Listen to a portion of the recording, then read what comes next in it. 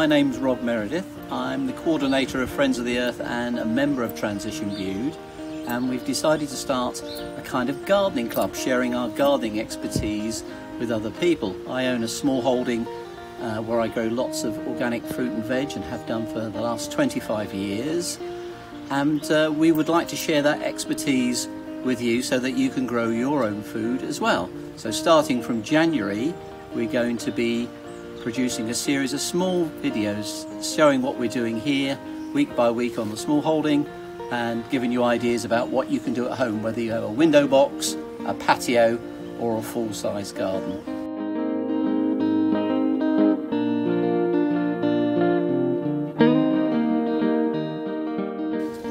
So we're here looking at a lovely bed of leeks that we're going to be eating for most of the winter. These are early leeks, as I call them. These we'll be eating right through until after Christmas. Sown in June, planted in July, ready now. And across the way we've got another bed of leeks which we planted later. They're hardier, can survive the winter weather, and we'll be eating those right through from March into May really. And the idea is to extend cropping seasons both for sale purposes but also for self-sufficiency. Okay, I'm standing in a bed of winter brassicas now. This is mostly purple sprouting with Brussels sprouts along the edge, and these again were sown way back in June to be planted out in the latter part of July to be ready to feed us now. So this gardening year is a cycle where you have to be thinking some months ahead all the time to have everything at the right time. It is like a dance really. Each year you try and find the rhythm of the year, get the seeds in at the right time, the plants in the good soil at the right time, and hopefully the weather will come at the right time.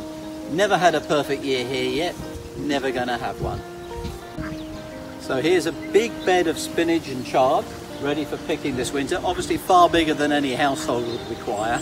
We're normally attending markets like Heartland Farmers Market, but the scale is immaterial. It's the same thing. It's about timing and soil preparation. And so this replaced a crop of potatoes that was in here earlier, and we had plenty of manure and organic material in the soil from that, and we were able to sow this in July, I think, which is a bed of second earlies we took from here. So again, ready for lots of winter greens, time of abundance really if you've prepared for your winter.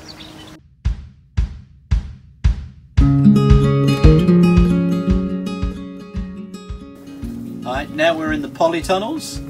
Rather big spaces to keep clear on my own and plant up, so I have help from friends like Jackie. These are all people that live in Bude, don't have big gardens themselves, and come out to help me to grow the produce. And we share the hard work, we share the produce, and we share the fun, and we do a lot of talking in between.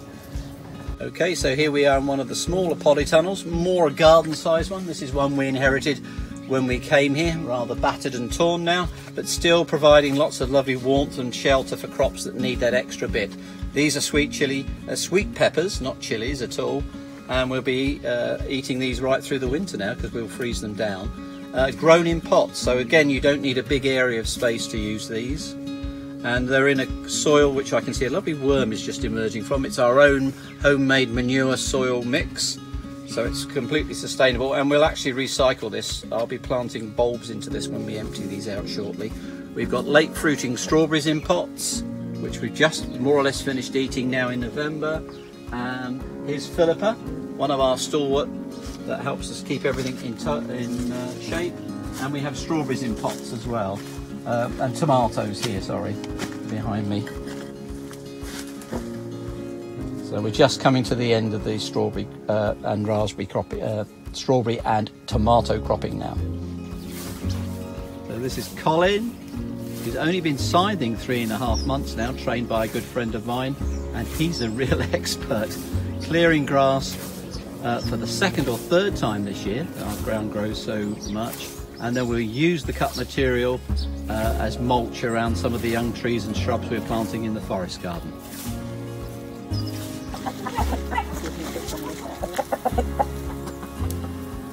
Here are the chickens.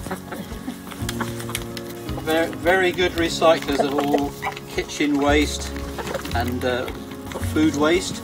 This is soya bean paste? Soya pulp, yeah. Soya pulp from... Yeah, from making soya milk. Well, it's obviously very protein rich, they love it, and they can convert that into eggs for us. These hens are rescued from more intensive units, and they love being outside. They have the whole of the orchard, which you see behind me here, to range through. Here we're growing about 40 different types of apple tree, traditional apple. We've got pears, we've got cherries, we've got plums. This is a damson. We've even got medlars down the bottom and quinces. So we're growing a wide variety of fruit in a traditional way, and the chickens and the geese live under here, eat the grass, control the pests that might eat the fruit, and fertilise under the trees. Gandalf here, who Jackie thinks has a fearsome reputation, but he's a very handsome man with his lovely consort down below. He's here to act as a fox guard, although the orchard is fenced on all sides, but if a fox were to come, we'd certainly know about it, because Gandalf would go into the attack. And he rules the roost down here, really, don't you, Gandalf?